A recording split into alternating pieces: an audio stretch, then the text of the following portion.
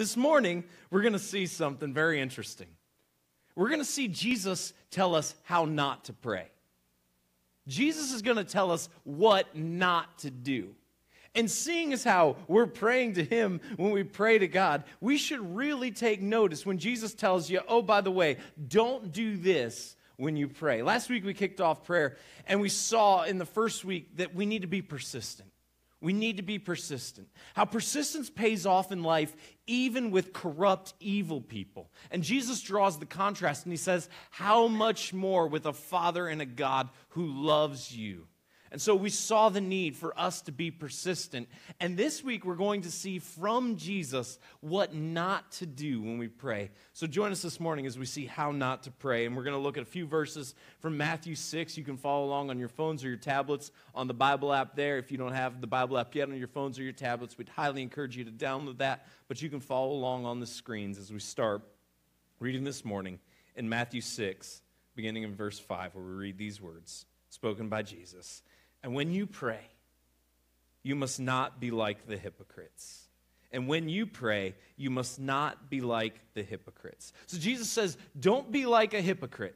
Don't be like a hypocrite when you pray. And what's a hypocrite? Somebody who's constantly worried about the outward appearance. Somebody who tries to make sure that their life portrays one thing so that when everybody looks at them, the message that they get is that their life is all put together. And so when people would look at these people, they would think, wow, those are really spiritual people. They have it all together. And yet what we would see time and again through the teachings of Jesus is these people, while the exterior of their lives may proclaim one thing, the truth of the story was they were far from God, and they didn't understand the heart of God. And so here they are, and they're all dressed up on the outside. They are putting up the appearance. It's like when you go for your family photos, right? You're going and you're out in a field, and you're praying for a cloudy day, not rain, but you just need some of the clouds, and you want the fall foliage in the background, and you look at each other lovingly, and you force a smile, and mom's yelling at the kids, you will smile when we tell you to smile.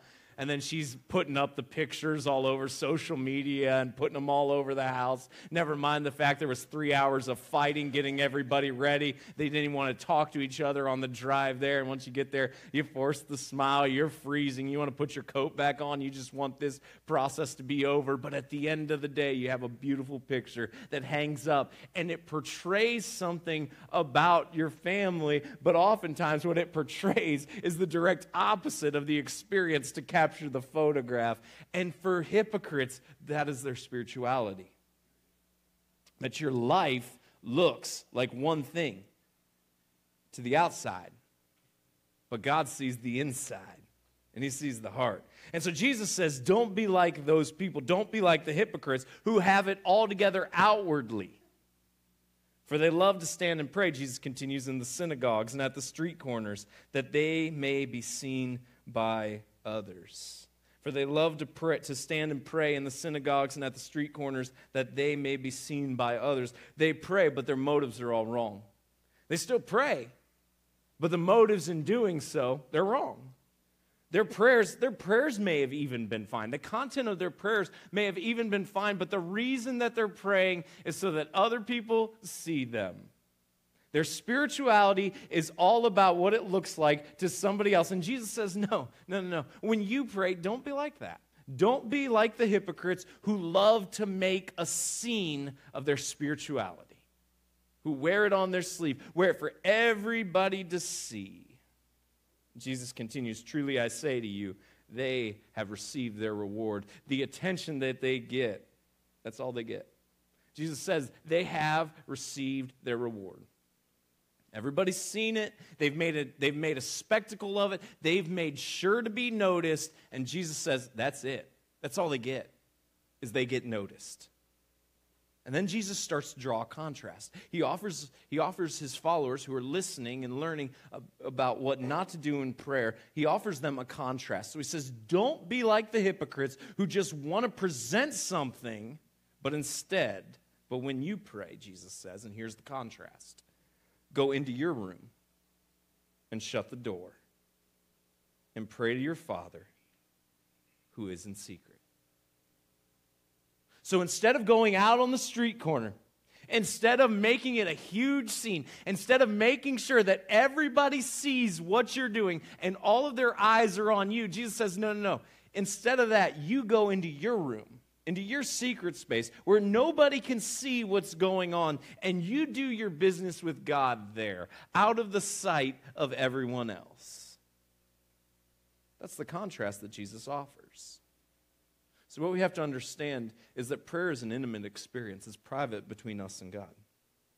Prayer was never designed to be a public spectacle. Now, that doesn't mean that there's never a time for public prayer. Let me be very clear. It doesn't mean that all public prayer is derived from a desire to be noticed or to be seen. We're not saying that. We're not saying there's never a time to go pray in public. But what we are saying is we have to check our motives. And prayer is designed to be something that's incredibly personal. It's designed to be a dialogue between us and our Creator. And so it doesn't have to happen in which everybody else sees.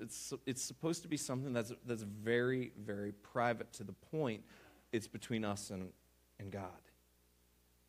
The point Jesus is making is this: above all else, your motives matter. Above all else, your motives matter. And if your motive is to be seen, if your motive is to be noticed, if your motive is for other people to look at you and to see how spiritual you are, you're wrong. And Jesus says, that's your reward, that people will see you and they'll talk about you and you'll be noticed. But what God offers us in prayer is something so much greater than that. It's something so much bigger. It's something so much more vital and so much more important. That we need to make sure that our motives are pure and that our hearts are guided by a deep desire for us to connect with our Creator. And that at the basis is what prayer is. And Jesus continues in verse 6, and your Father who sees in secret will reward you. So here's the contrast that Jesus offers. Not only do you not go out to the street corners, not only do you not go make this a public spectacle, not only do you not go out and make sure that everyone notices you, you go in your room. That's the first contrast. But then as Jesus continues the contrast, here's what he says. Not only do you not make it this public spectacle, but also when you're in your room and when it's this private conversation with God, understand that while their payoff for those who make it a spectacle is to be noticed, your payoff is that God will bless you. That God will bless you. And so let's make sure that we keep this at the forefront of our minds, that what we aim for is not a public spectacle. What we aim for is that God would intervene in our stories and that God would bless us. And this all goes back to motive. It all goes back to motive. Is what are our motives? What is our reason for doing what we're doing? And when you pray, Jesus continues in verse 7, do not heap up empty phrases as the Gentiles do. Cut the flattery and talk normally, Jesus is saying. When you pray, do not heap up empty phrases as the Gentiles do. Cut the flattery and talk normally. I don't know if you've ever been to a prayer service or a prayer meeting or something. I went to a Christian college, and so I had to go to chapel all the time, and there's a very cynical side of me, and so sometimes I would just love to listen to some of the, and again, I don't know anybody's motives, and it was a really immature thing to do, but it was sometimes a game between me and my friends of let's count how many titles somebody can use for God and squeeze them into one prayer. Because I don't know about you, but sometimes if we're not careful, we completely change our vocabulary when we pray. If I were to approach Brooklyn, my wife, and I was to go up to her and say, "Great and gorgeous Brooklyn, you to whom bring me great joy, maketh me smile on thou darkest day. Lover of my soul." She would look at me and she would say one of two things. She would say, "What did you do?" or "Wait until the boys are asleep." That's how Brooklyn's going to respond to me, all right? I'm mad at it, but that's what she's going to say to me, all right? Because it's not me. It's not me. And I wonder how many of us, because when we were real little, we were taught to fold your hands and close your eyes and pray this way, which is great. It's a great starting point. And there's nothing wrong with that whatsoever. But at some point, if we never get beyond that, are we trying to fit our prayers into a formula that doesn't fit us? And prayer is something that so many people struggle with because we make it more difficult than it has to be. You don't have to have a certain vocabulary. You don't have to fold your hands. If folding your hands helps you and because it makes you comfortable, then by all means, fold your hands. If you want to pray and you want to raise your hands, by all means, raise your hands. If you want to keep your hands down at your sides and in your pockets, you do you. But the point is, prayer does not have to be this complex thing where we change our vocabulary and we change all of our mannerisms. We don't have to raise our voice a few octaves. We don't have to whisper because one of our favorite pastors that we listen to podcasts of talks in a higher register and whispers. So we don't have to pray, "Dear Jesus." Just talk. Just talk. We don't have to, vice versa, we don't have to call down the thunder and the fire. I was in a prayer meeting one time, and a guy prayed for the fire of heaven to come down. And I was like, Because when that happens in Scripture, it ain't good. Like, I got more life, I still want to live, okay? So some guys around the table like, "Yes, Lord." And I'm like, nope. Let's just hold off. God, yes, we want you to work, but we're good without the fire, all right? Thank you very much. We're good without the fire.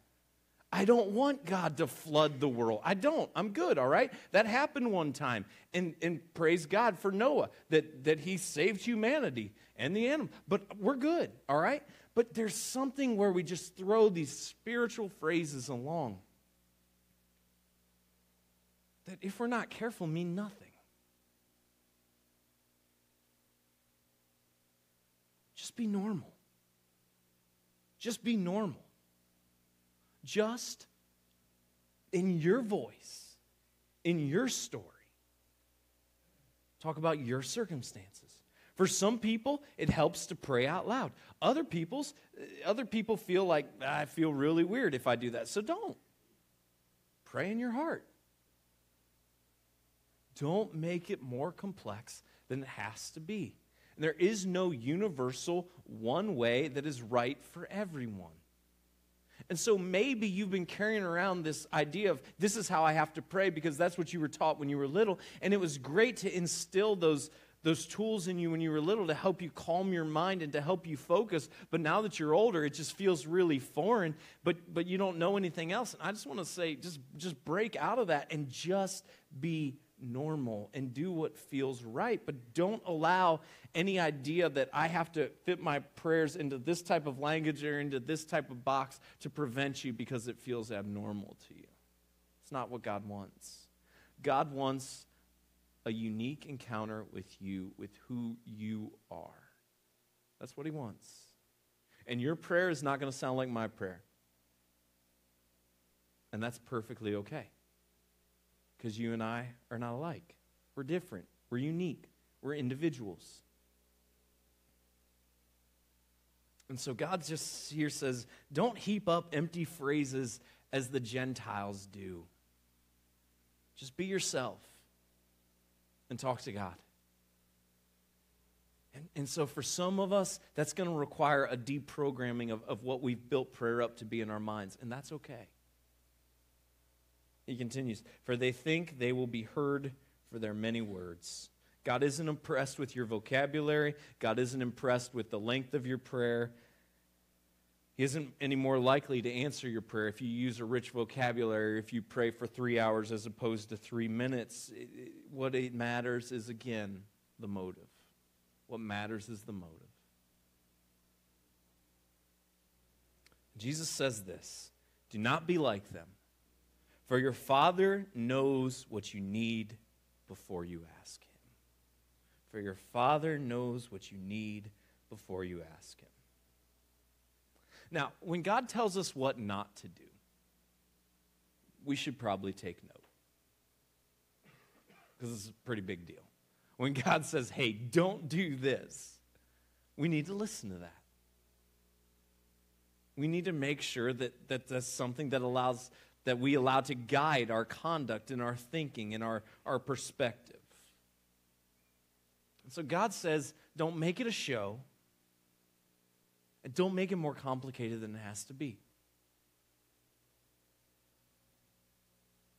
So the question that we have to ask this morning is, have we?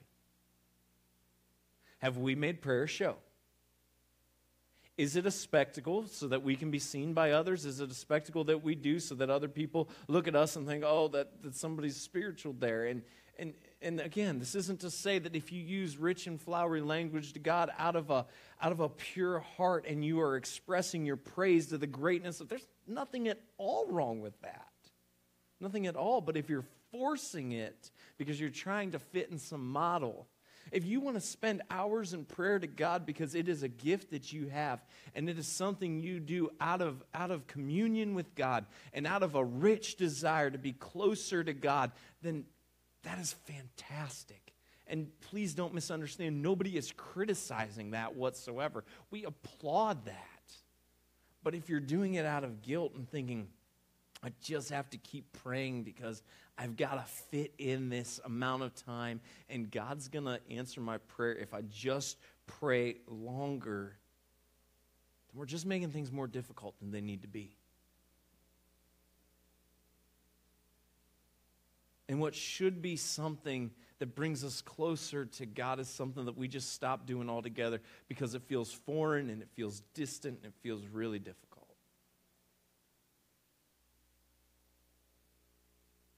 We make things more difficult than they need to be in a lot of aspects of spirituality.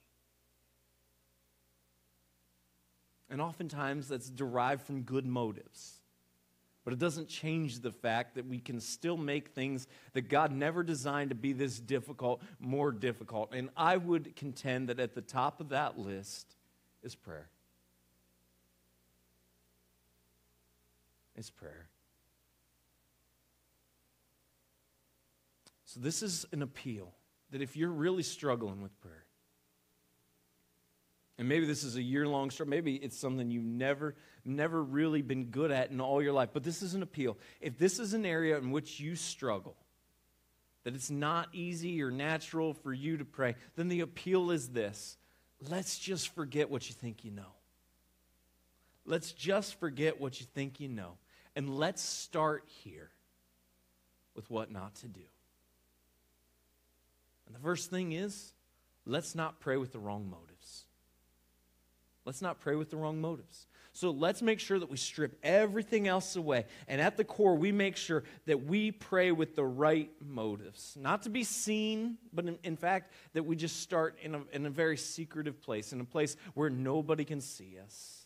Maybe that's in your bedroom when you wake up in the morning and nobody else is awake. Maybe it's in your car on the way to work or on the way to an appointment.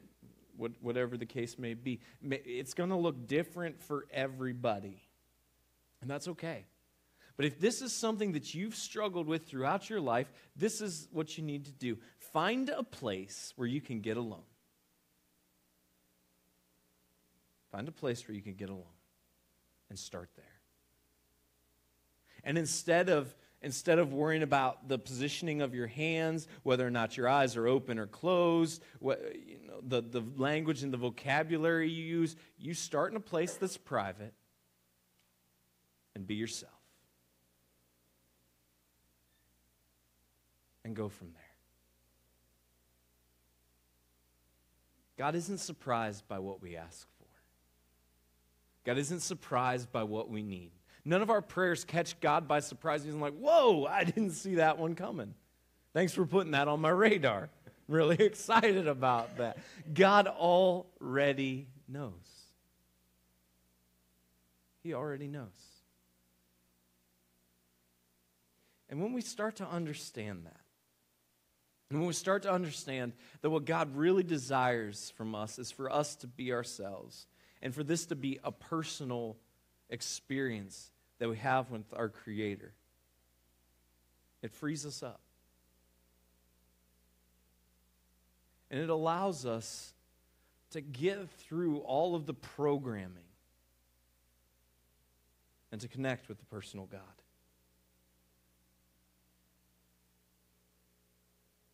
So maybe one of the things holding you back has been programming. Maybe it's that you try to fit everything into this narrow box that no longer feels natural to you. Or maybe one of the things holding you back is you've put pressure upon yourself because the stakes are high. The stakes in your situation are really, really high. And the thing that you're praying about is a really big deal. I just want to encourage you. While the stakes are high, God already knows. God already knows. And He isn't surprised by what you pray for. Which brings us to a question that all of us have asked at one point or another, and maybe some are still asking, is why pray? Why pray? If God already knows what we need, then why not just intervene? Why go through this exercise? Why bother? What's the point of praying if God isn't surprised by what we ask for, and He's a loving God and a good Father who already knows what we need? What's the point? Why bother? And the answer is it moves our Father to act. Prayer, you can't argue. Throughout Scripture, we see that prayer moves God to act. In the same way, I know the needs of my children. I know what they need. And I provide for their needs more so than they will ever fully realize until one day, God willing, they have children of their own. It's just a dynamic none of us understand until we become parents.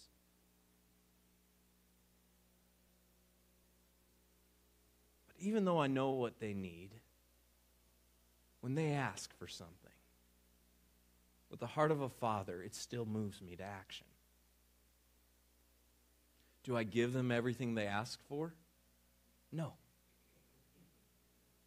Because I value my sanity and I value the fact that they're alive.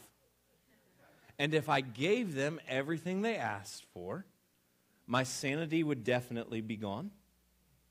And I question whether or not they would still be living.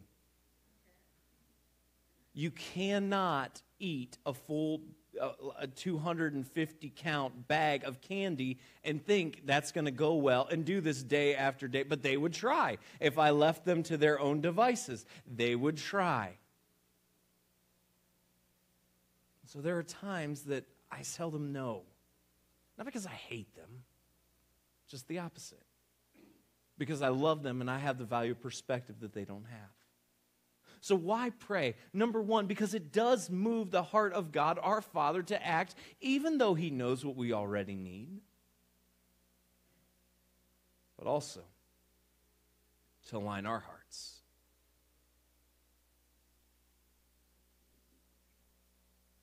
So that our hearts align with the will of God. If you've ever driven a car and ran over a major pothole, you know what it's like to drive a car that's out of alignment. And you can do a good job of keeping the car on the road. You have to compensate a little bit for steering. You have to be a little more active than what you would otherwise be. But you can still keep the car on the road and it can drive fairly well. You just have to keep making adjustments. You just have to keep making those adjustments. You keep hitting potholes, it's going to become more and more challenging. And the adjustments that you have to make on the wheel become more drastic. To the point, if you're not constantly pushing the steering wheel, the car is veering either left of center or off the road. In life, we hit potholes.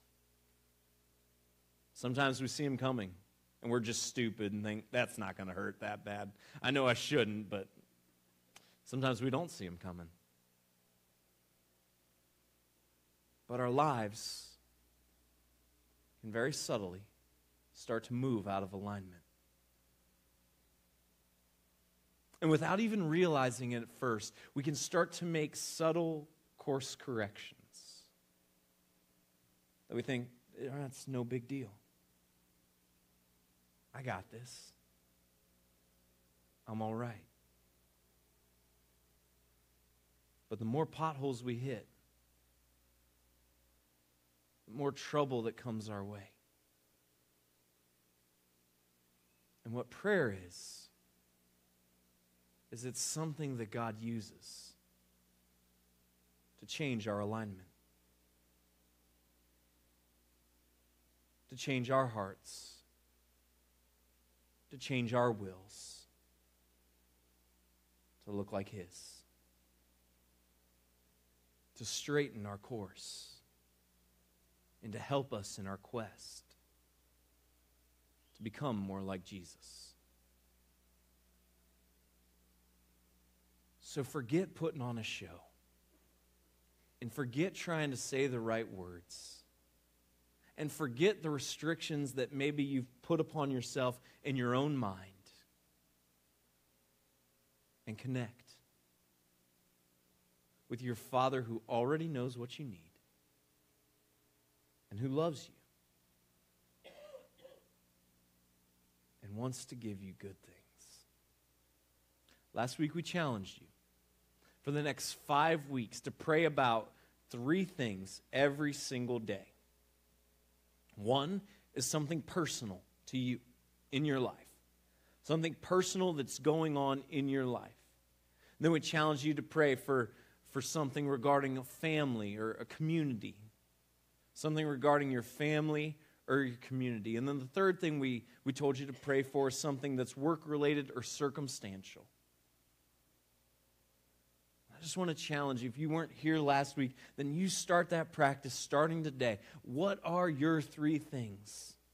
If you started last week and you fell off a couple days, kick it back up today. And if you've been going strong for the last week, we've enjoyed hearing some of your stories. And we want to hear more. And you can share your story, and we want to share stories together, and we want to celebrate how we specifically see God work in our lives here as part of a community. And you can do that in a couple ways. Or if you want us to join in praying with you, which we do every week, you can either fill out the card on the seat in front of you. On the back, there's something that says, hey, I want you to pray. And you write that down, and we commit as a staff. We pray for you every Monday. And we understand there's some requests you don't want everybody to know. So while we don't listen to anonymous comments, we will pray for anonymous prayer requests. You can email us at prayer@lakeside-church.com. We want to be involved and engaged in lifting you up in prayer because we're part of a community. We want to celebrate the stories that we hear of God working together, and we want to pray for each other. And we want to make it simple, and we want to make it authentic, and we want to have the right motives. God, help us be people who just pray the right way.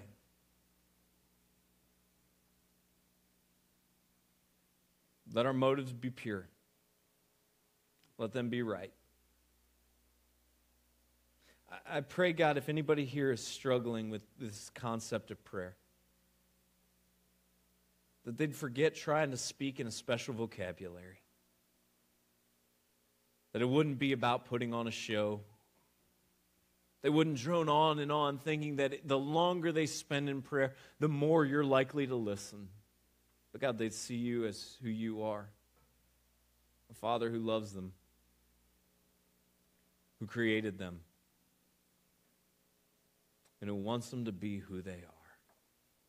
So God, I pray that as we individually make a commitment to be persistent in asking you to intervene in our lives and in our stories in these ways, God, that you would go to work.